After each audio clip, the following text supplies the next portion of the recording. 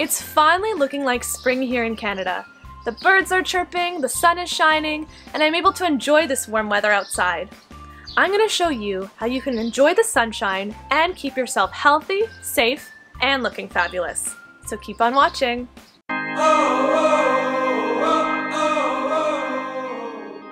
Hey everyone, welcome back to my channel. My name is Stephanie, and if you're new here, I'm an internal medicine doctor, and I make videos on health, wellness, as well as my life as a doctor. So follow along by subscribing to my channel and click that bell so you never miss a video. What is our biggest fear about the sunlight? Sunlight is made up of UVA and UVB rays, which is radiation that can affect your skin by causing sunburns, photo damage, as well as skin cancer. In order to protect ourselves from these dangerous rays, we just need to stay inside. Just kidding, that wouldn't be practical. What we need is sunscreen. There are two main types of sunscreen, and they're based on their mechanism of action of how they react to the UV light.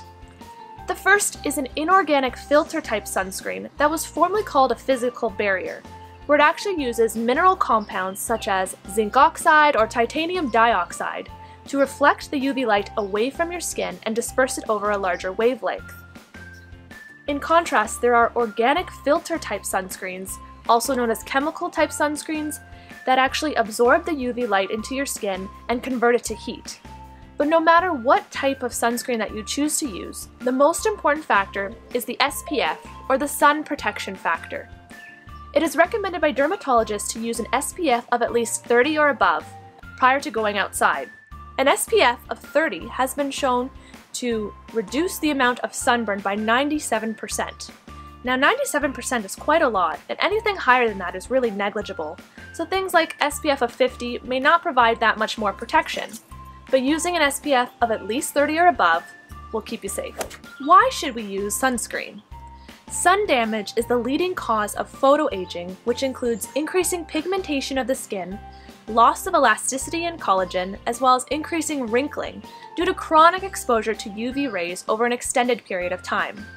There's also the risk of skin cancers, things like actinic keratosis, basal cell carcinoma or squamous cell carcinoma, and of course, melanoma.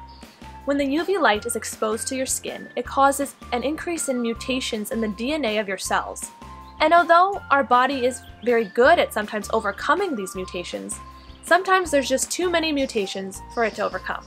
And this can lead to an increase in overgrowth of cells and eventual skin cancer. So how much sunscreen should we be using? There's something I like to call the teaspoon rule.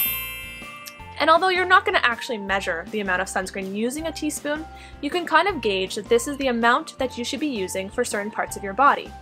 So I would use 1 teaspoon for your face and your neck, 1 teaspoon for your front torso and another for your back torso, 1 for each of your arms, and then 2 teaspoons for each of your legs.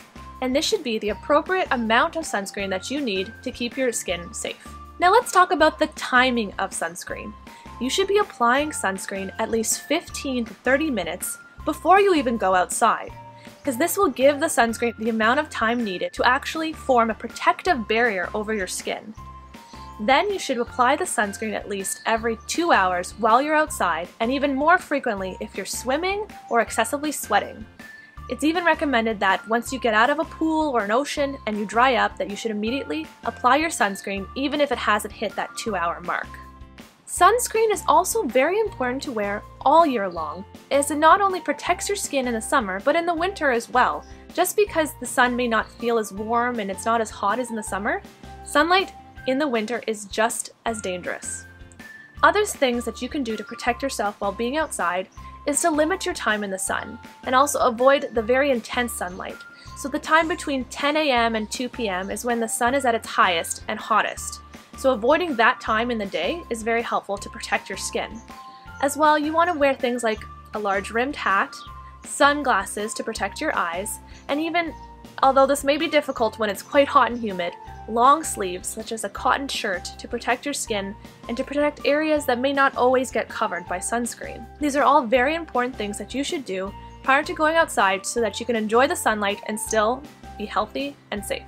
Thank you guys so much for watching.